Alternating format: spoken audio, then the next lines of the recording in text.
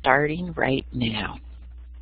Okay, so this very quickly is the pilot project that we're working on. It's a competency-based program, and I always like to start with a couple important distinctions about what we're doing for this competency-based program, because they're not all the same. There's a lot of different ways to do competency-based, and our interest is in a program where the students get credit when they demonstrate mastery of explicit competencies. We're using regular courses. We're not exploding the courses that we use right now into competencies and then transcribing those competencies, which are some of the experimental programs that are going on right now. We're not doing that. Instead, students are enrolling in and getting credit in the very recognizable 5-credit courses that we already use. But in order to get that credit, they have to demonstrate mastery at a level of 80% or better of all the competencies that are listed for that course.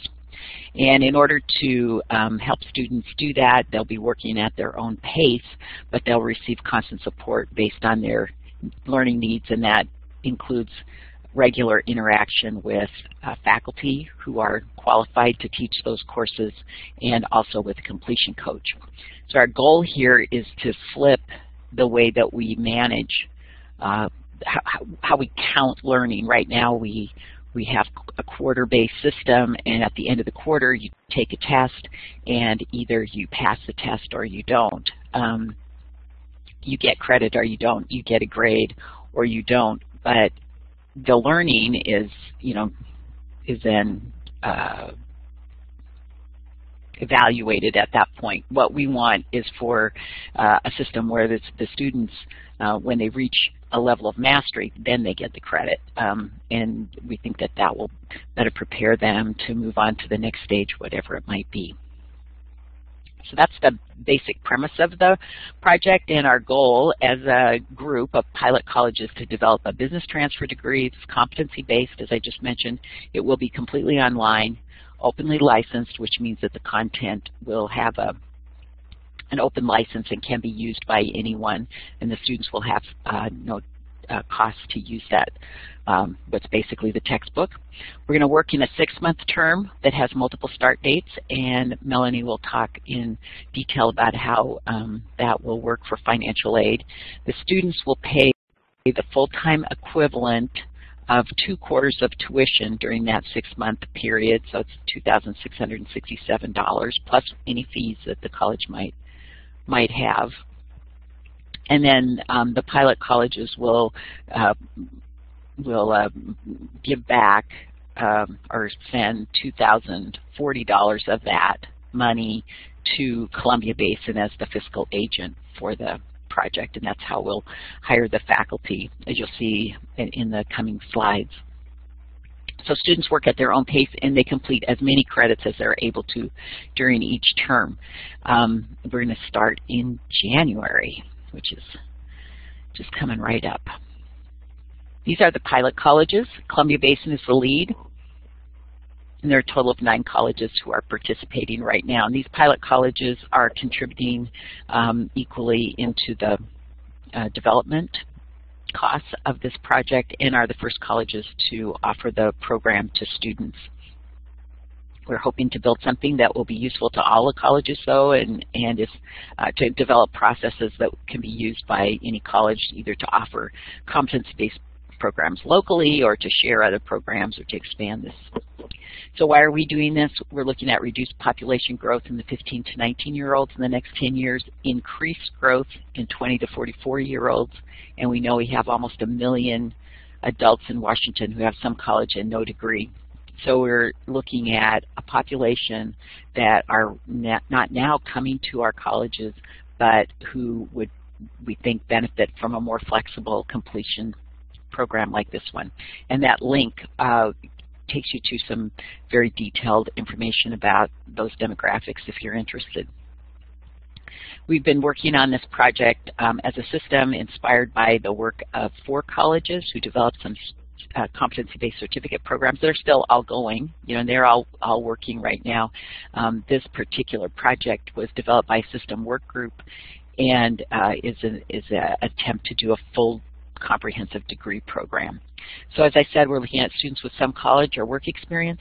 They will be assisted by intrusive advisors or proactive advisors who will help them to determine their course load, make sure that they are not signing up for too much, make sure they understand what the project is like, or the program is like. And that initial advising will take place at the college where the student enrolls, but then there will be completion coaches hired by Columbia Basin and disciplinary faculty, and those will be the people who will work directly with the students as they enter the program and as they do their work. And we're going to hire for full-time faculty and 6 adjunct faculty at Columbia Basin to do this work. The courses are 18 of our highest enrollment courses that meet the distribution requirement, and very importantly, they will be transcribed as regular credits, regular courses. They won't be distinguished as competency-based courses on the student's transcript, and these courses are being built by our system faculty with help of a vendor right now. This is a list of courses. Oh, sorry, the clarify the amounts paid back to CBC. So if a college enrolls a student, the college pays Columbia Basin $2,040 for the 6-month term, and then there's also a $40 fee that I'm just getting to for access to adaptive testing. So that's the total. Sorry, I didn't see that question right away. And this is Lumen Learning is working with us on the process of developing the courses. They are leaders in open educational resources, and they are helping us to build these adaptive assessments that will give the student constant feedback on what they're learning, and also give constant feedback to the faculty and the completion coaches on how the students are developing. It's kind of important to note that the content of these courses is open and free. The adaptive assessments themselves will cost $40 per student per term. So if a student's enrolled for a year, that'll be a total of $80. And that's the cost model that will allow us to continue to update and adapt those adaptive assessments. It's the business model that makes that work. I think a pretty good savings, and students spend about $1,200 on books, between $800 and $1,200 right now. $80 is a pretty good deal. So we're using our system assets. We have these strong transfer agreements. We have a shared course system. All the students will be authenticated into Canvas,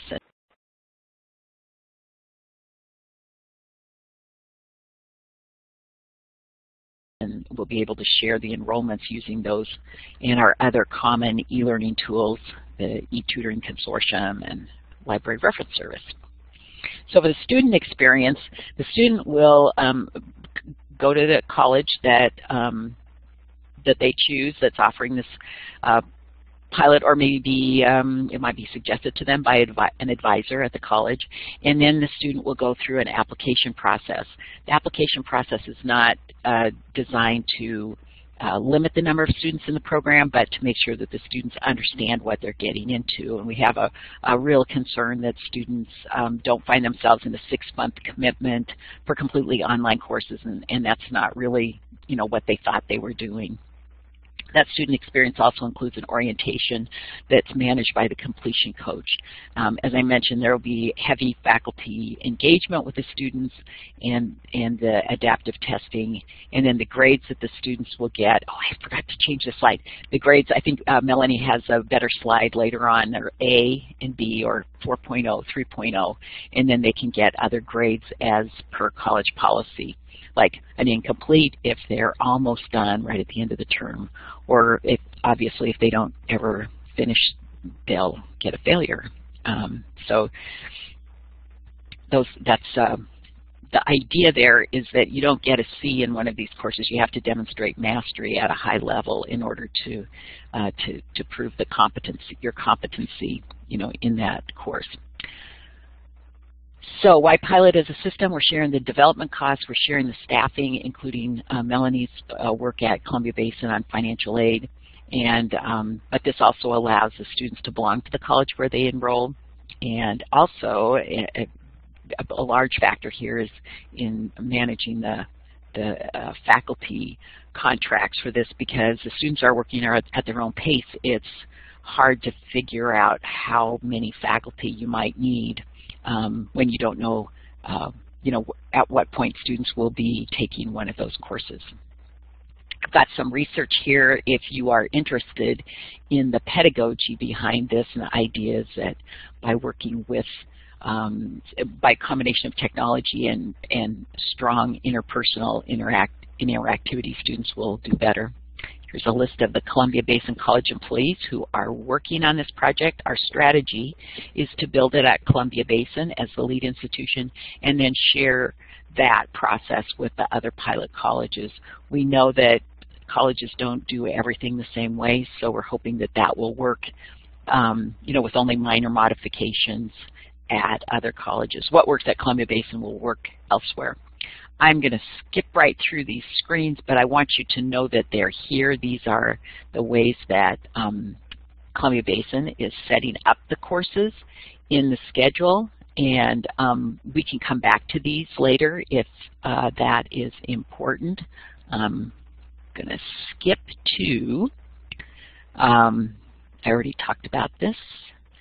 The last important thing that I want to mention is that we have this blog. It's and a listserv, and I just encourage people to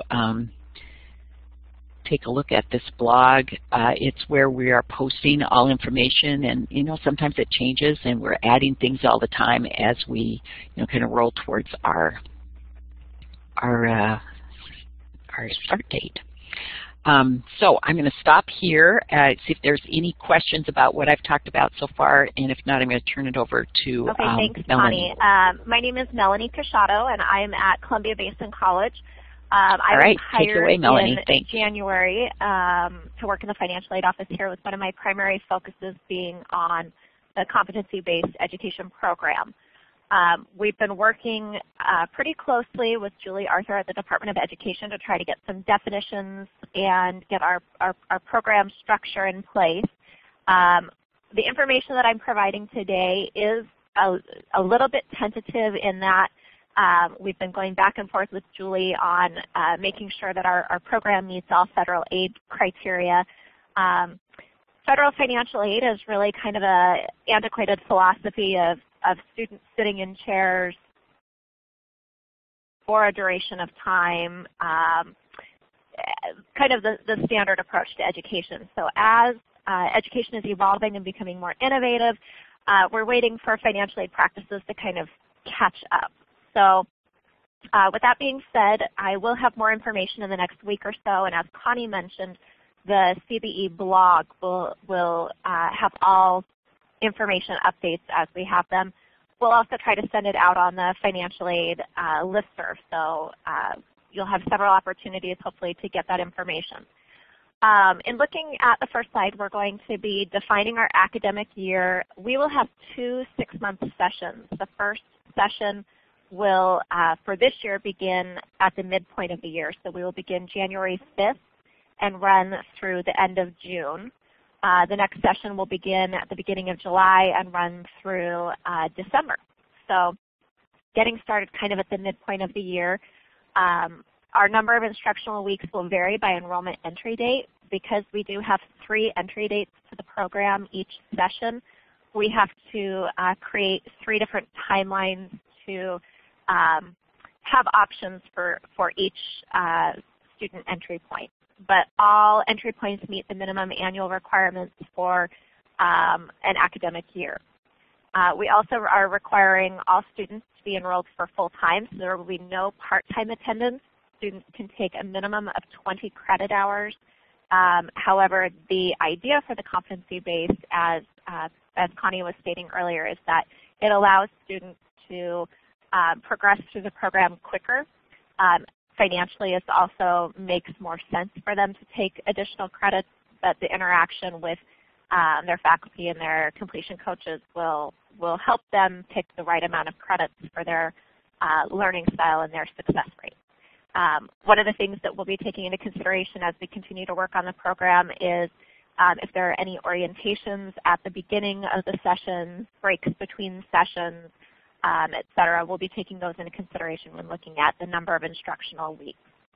So more information on that as we have it complete, but we do have the tentative dates for the beginning session out on the blog. Because each class that a student takes, they're able to progress through at their own speed, we'll be looking at each class as a module. They do not necessarily span the entire duration of the session. So a student could take a module and complete it in the first month, or they could have it span the entire session and start at January 5th and not complete it until the end of June. So because there is a variety, it is kind of open-ended. We have a start date and an end date to the session as a whole, but each module may have different start and end dates. The language there for our payment period, courses that do not span the entire length of the period of enrollment, directly from our federal guidance. Our program will be looked at as a non-standard term program because we do have the beginning and end dates. They may be of unequal length. Again, students that enter January through June will have a different term length than a student that enters February through June.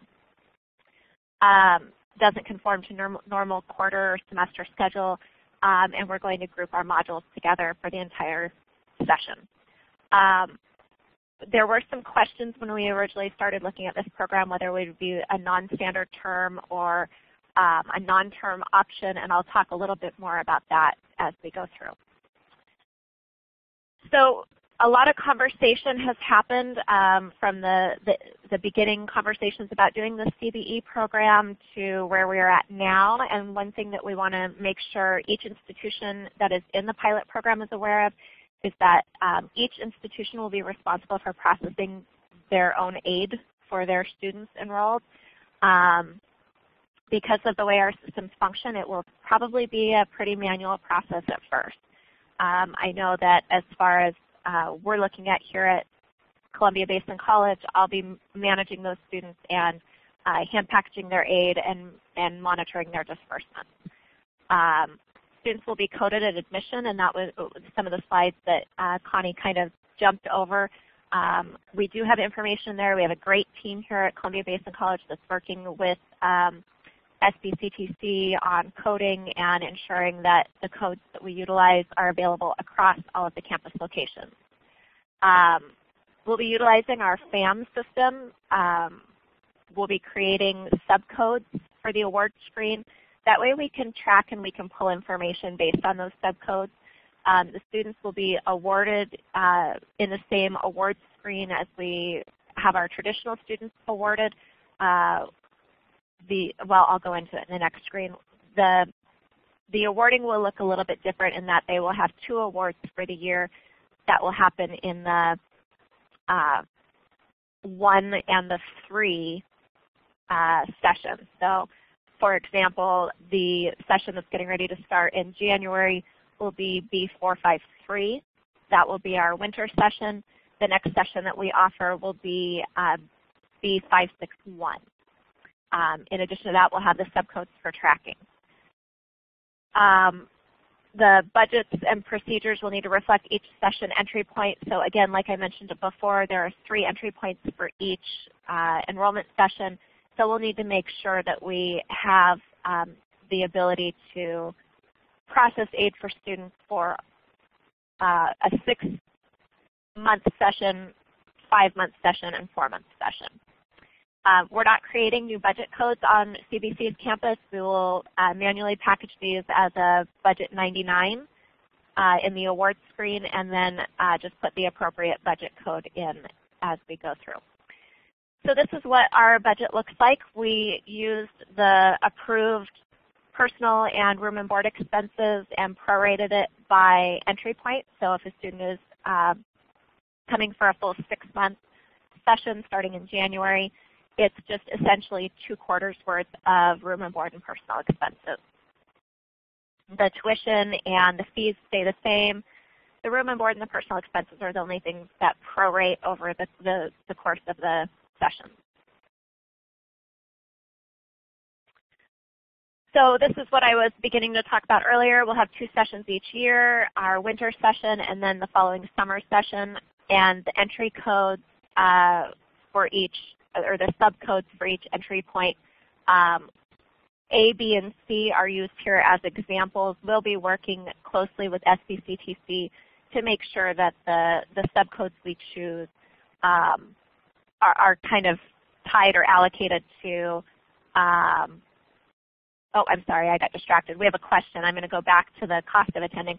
The books and supplies and the cost of attendance, there are no books. It's, the program is an open source program, so the students don't have books that they'll be responsible for purchasing. They don't have to pay for the software. It's something we could consider if we think that there will be other supplies that they will need, but we did not calculate that into the budget. So thank you, Tracy. The subcodes, again, we'll be defining those. As we have them defined on how they're going to look on our campus, we will go ahead and get that information out. So for satisfactory academic progress, one of the things that we will need to do, and we're going to be working on here pretty shortly, is getting a policy set up that is separate and specifically geared for our competency-based education.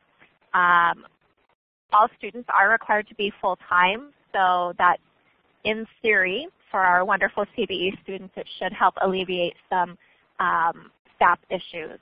Students will receive an A or B grade to show mastery, or they'll receive an I or an F grade. Incompletes will be based on our current campus policy. So at CBC, a student has into, I believe, 20 days into the next academic session to complete a grade, or it turns to an F or a 0. So students receiving an I or an F will be held to the same SAP policies that we currently have. An I or an F grade does not constitute a grade. It will be not considered in the SAP calculation.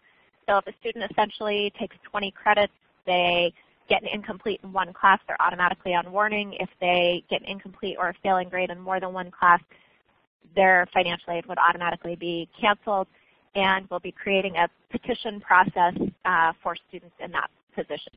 If they get an incomplete, the grade gets changed. It would be similar to how our current policies are, where the student's status would change based on the grade change.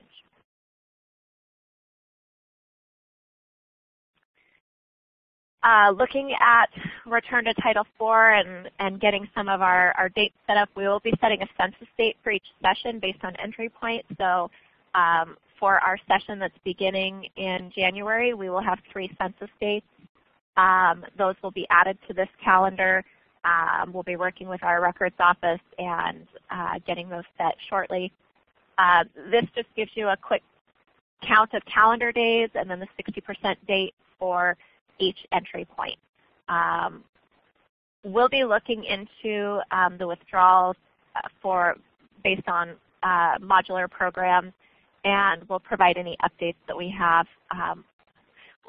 I sound pretty tentative right now because we are still waiting to finalize some conversations with Julie at the Department of Education to make sure that everything that we're presenting is going to be approved and kind of checked off by the Department of Ed. So if I sound tentative or stating that we'll report back a lot, that's kind of why.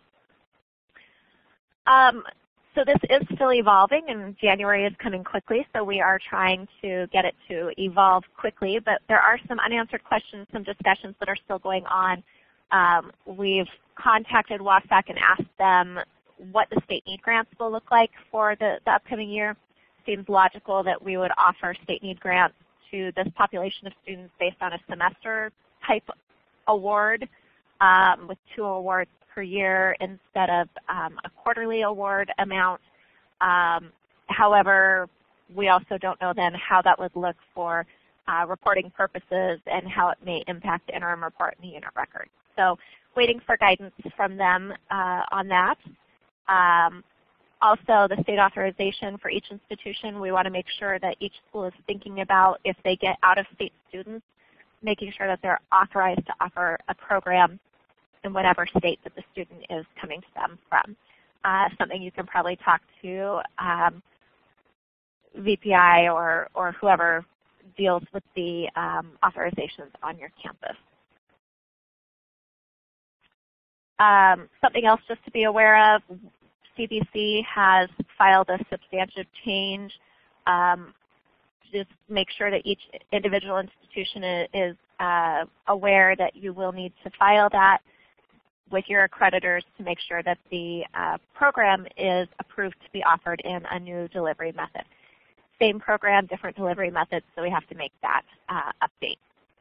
A question that we've posed through our records office, and they are looking into this with the clearinghouse. If we have loan borrowers at our school and they're getting loans paid out in sessions B453 and B561, does that make it look like they are not attending in B454? Will their session be reported as a 6-month session showing continuous enrollment so that they will not look like they're going into repayment on their student loans or entering their grace period? So again, something that our records office is diligently looking into. I mentioned that we're talking to Julie Arthur, and some of the questions that she's just giving us the final nod on are whether we will continue to move forward as a non-standard term versus a non-term. We feel pretty confident with that, but there was some language that she was looking at in how our proposal was written, how our program was written. So she's been looking into that for us, and we'll report back next week. So I'm hoping by the end of next week we'll have some good kind of final word from the Department of Ed that makes us all feel confident moving forward. Want to make sure that our academic program meets all financial aid criteria. So as we've been going through it, making sure that our academic year, our program periods, our entry dates, our dates that we're scheduling are all set. Okay, we have another question. Does that approval from Department of Ed cover all pilot institutions or just CBC? Because the program is being set up the same across the institutions, I mean there will be variances in how it is delivered, but it would cover all institutions as long as they are not deviating from, like if we're approved as a non-standard term with modules and we're delivering it in one 6-month session with 3 entry points, then I think it would cover all institutions that are approaching it that way. And would we be updating our PPA? You know, I don't believe so. I know that our PPA is due for renewal and we are submitting it in December. Our director, Ben Buse, is actually out today, but that's a question I can pose to him. We have not discussed updating our PPA based on that, but yes, we would definitely need to ask. So I'm gonna take note of that. I can't see whose question that is.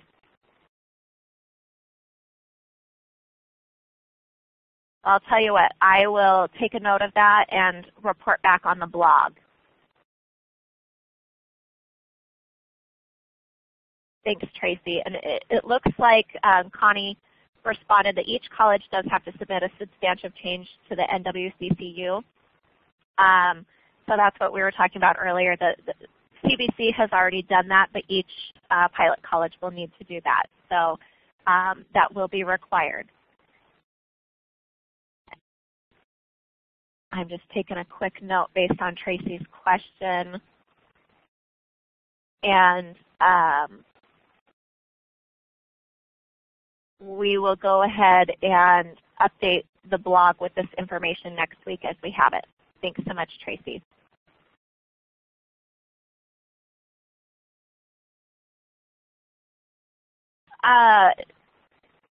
Oh, and Connie says, we have worked on a template for the substantive change for each college. Excellent. So the great part about CBC kind of spearheading this is we're trying to do as much of the groundwork as we can and get it out to the other institutions Not saying you have to do everything exactly as we're doing it, but we sure hope we can make it easier for everyone to follow our initial lead. Next steps, again, we're working with the SBCPC folks on figuring out how to best utilize FAM for this system. It's kind of challenging in that we're taking a system that's currently set up for our regular academic year, and we're trying to make it do both our regular financial aid administration as well as administering aid for the CBE program. I feel confident that we'll figure out a way. I'm hopeful that we have a good, I don't want to jinx us, but a good kind of nice small cohort to start this first session with so that we can learn and grow with our students and figure out how to best utilize our system. We're going to need to create internal tracking for all of these CBE students. Currently, we're just anticipating spreadsheet in the beginning, hence why we want kind of a good solid group in the beginning. We'll need to collect program data and be able to really make sure that we're providing all of the tools that our students need to be successful. The policies and procedures will be coming soon. We'll create a separate satisfactory academic progress, separate appeal process, and we'll look at the withdrawal and the return of funds should that be needed. We're going to be creating a competency-based education priority deadlines calendar for financial aid purposes. I've heard some schools say that right now they're already past their priority deadline for students to begin school in January. CBC's approach is that if a student applies for financial aid and is entering into the CBE program, we will get them ready to enter the program.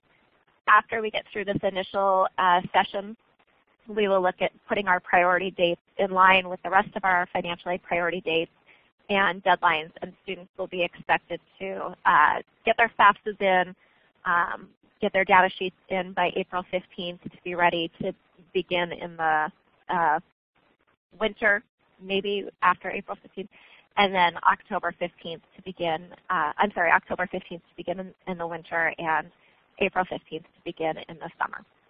So we're being much more flexible with our dates and deadlines for this first round because we are jumping off in January and we're just getting ready to start advertising the program.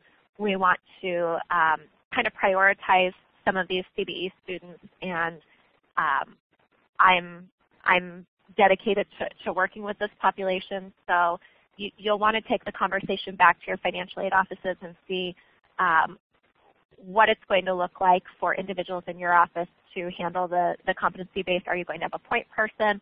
And if so, it would be great to have them included in these conversations. So we can all kind of talk about that. Tracy asked, with the change for NWCCU approval, how can we award financial aid in the duration? We need to get clarification from Julie, DOE, that we would be okay to award. Okay, Tracy, I'll ask that question. You're meaning to award in January if the change isn't approved as of yet, I'm assuming? Okay. So I have a phone call scheduled with Julie early next week, and I will ask that exact question, and then I'll report back.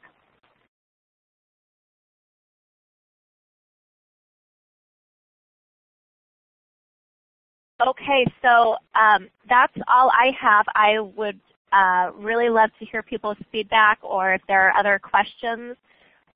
This is a work in progress, so I'm very open to suggestions. I've been working with the CPC system since January, so I'm still learning what FAM is and isn't capable of, but I do feel very optimistic that we'll be able to utilize it. It might be a little more manual than we all like sometimes, but I think we'll be able to utilize the system and get this program moving until we're into PeopleSoft.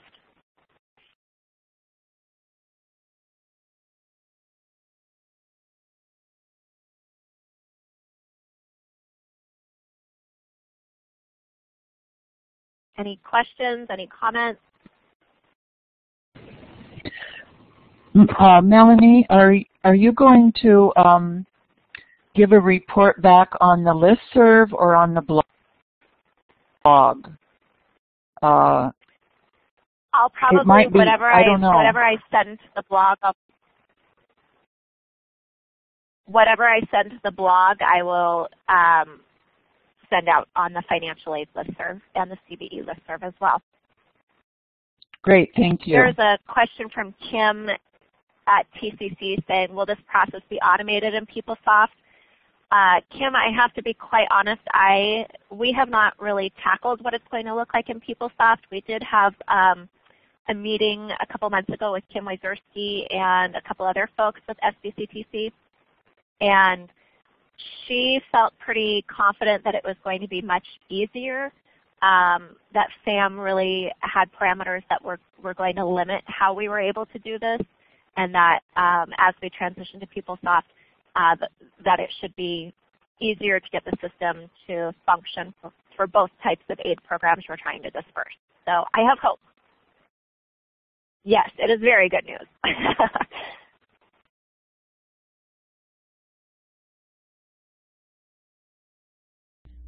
Other questions? This is Connie. I was going to add that we have been talking with CTC Link staff and State Board Bellevue all along on how this will work in legacy system plus CTC Link, and a lot of those CTC Link questions have yet to be answered or dealt with because of the stage we are with the CTC Link project, but everybody's quite aware of what's going on, and so far there haven't been any red flags. It'll be different, and we'll have to do some kind of combination work probably.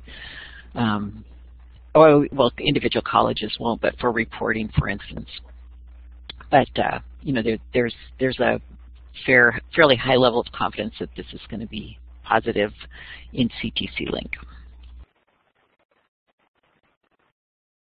Well, and Connie, just to piggyback that, totally aside from competency-based education, I think that our CTC Link transition to PeopleSoft is going to open up a lot of avenues, a lot of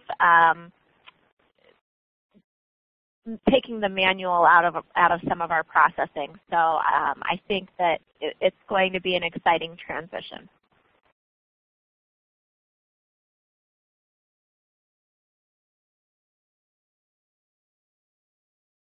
Okay, well, thank you for letting me share a little bit about where we're at with financial aid. My email address is, I'm going to go back to the slide that has my contact information. And, oops, I don't know where it is. It's somewhere in there. So I encourage you to email, call if you have questions, and I will provide updates. Oh, perfect. Thanks, Connie. And I will provide as much information out on the different listservs and on the blog as I can. Thank you very much.